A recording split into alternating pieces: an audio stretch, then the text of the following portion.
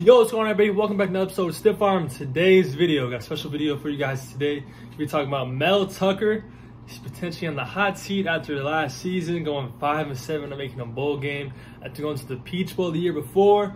Some people saying Kenneth Walker, some people saying quarterback competition. A lot of things up in the air for Michigan State. And I'm here to break it down. I'm here to ask if Mel Tucker's on the hot seat after getting a 10-year, $95 million contract. That's crazy to me. But let's get right into it. Mel Tucker, 18-14 in 3 seasons, 12-13 in Big Ten play. Not the best conference record you want to have after 3 years, not even 500. It's a tough scene as he's one of the highest paid coaches in the country, one of the highest paid coaches in the Big Ten. 2020, they went 2-5. It's his first year. He beat Michigan. I think he had, I'll call it a successful season. He, there weren't really expectations during the COVID year. 2020 was such a weird year. Everyone wearing masks, no one in the crowd, anything like that. And then 2021, 11-2. 11-2. Beating Michigan once again. That was huge for them. That was very huge. Kenneth Walker having 5 touchdowns, the comeback win. Keep mentioning Kenneth Walker. So, and then 2022 last season, 5-7. Not the season you want to have. Like I said earlier, 2-1 against Michigan, 1-2 against Penn State, 0-3 against Ohio State. And the biggest red flag to me about Mel Tucker, 6-8 on the road. That's not a good record you want to have. Most of the L's, Michigan State took this year on the road. Washington, Ohio State, Michigan. I mean, like that. Those are tough. You can never win those tough games, but you got to start winning road games. That's how you win in big games and big moments. That's how you elevate the program. You got to win on the road. You got to go in and go take what's yours. And that's exactly what they did in 2020, where they took home Bunyan. They went into Michigan and took home Bunyan. So, but in 2023, Michigan State, 4 straight home games. 4. Central Michigan, Richmond, Washington with Michael Penix, Maryland with Tagovailoa, and then at Iowa. First 5 games, that back half is pretty tough. Those last 3, especially at Iowa, that is tough. Washington looked like a horse last year. They clicked very, very later on in the year, and it started going crazy. If you ask 5 to 10 different people, what do you think Michigan State's record is? I bet you half of them are on different pages. Half of them are on different pages. Some people say 2-3. Some people say 4-1. Some people say 5-0. Some people say 3-2. You don't know what is going to happen here. And then there are other road games, like I said earlier. They got one on the road. At Rutgers.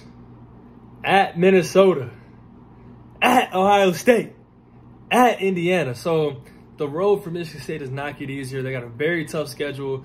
They got to get the 6 wins here. They have to get the 6 wins here.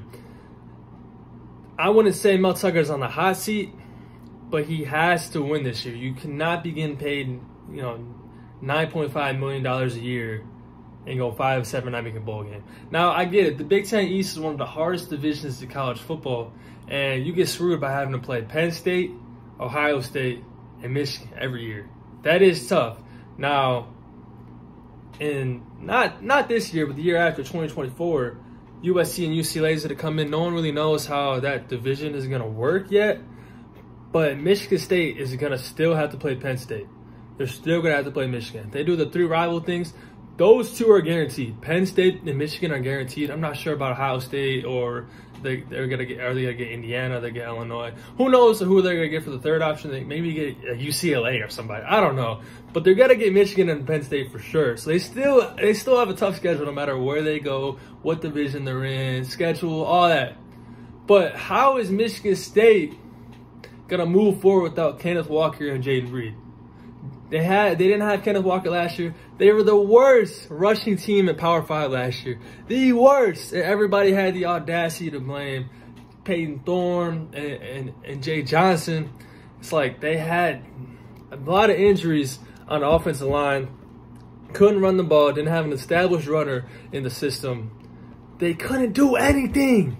Literally could not do anything. If you don't have a good rushing attack, you're screwed. Because then everyone's gonna know you're to rely on the pass. If they double team Jaden Reed and had them beat you with Keon Coleman, you're not gonna win games like that. And that's no offense to Keon Coleman, but they tried that in Michigan. He went crazy, and they didn't throw it to him the second half. They kind of shut that down. They weren't having none of that. And then what happened second half? They wanted to get fights in the tunnel. Like, come on now. Like, what are we doing here? You know what I'm saying? But last team at Power 5 rushing, that is not a good look at all. You have to improve on that. You literally have to. And I'm not saying go out there and get a stud running back like Kenneth Walker. If you got that, go ahead. Hey, that's cool. That's cool. All Sparty fans, all cool Michigan State fans. But Michigan State has had a top 25 recruiting class the last 2 years.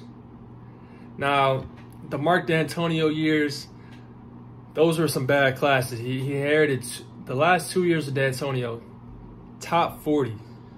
40 overall. That's not good at all.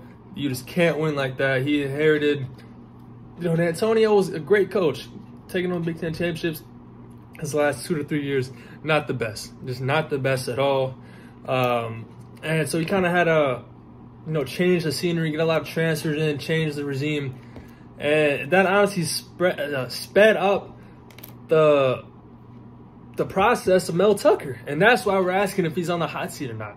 Because that 11-2 season in year 2 sped up the whole entire process. Now, if Mel Tucker went 2-5, 5-7, 11-2, totally different story. That's what you expect. You expect year 3 to start going crazy.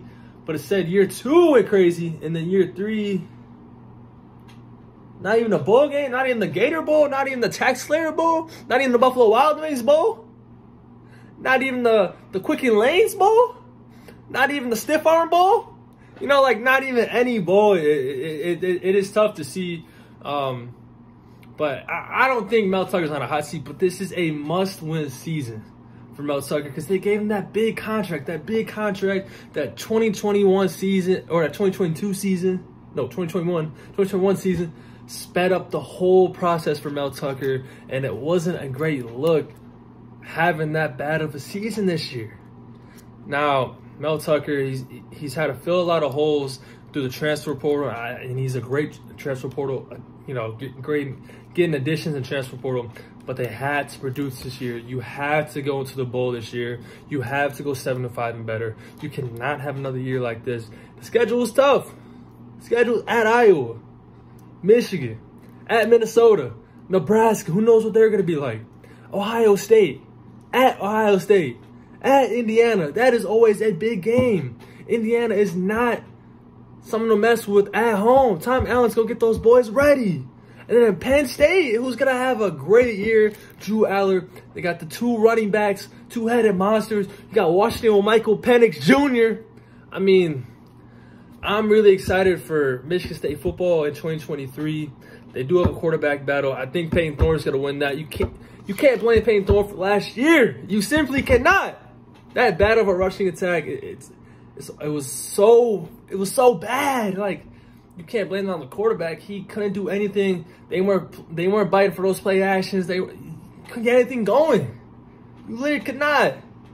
So I'm excited to see what Michigan State does in 2023, and they hopefully improve from the 5-7 year they had this year. That's all I got for today's episode. Make sure to like, subscribe, leave a comment down below. How do you guys see Michigan State doing? Is Mel Tucker on a hot seat? If you're a Michigan State fan, do you like Mel Tucker? Let me know down below. How about your boy? Subscribe. I'm an up-and-coming YouTuber. Follow the Stiff Arm on YouTube, TikTok. Follow me on Twitter down below. I'm Monster Lynch. That's all I got for today's episode. I'll see you guys next week. Peace.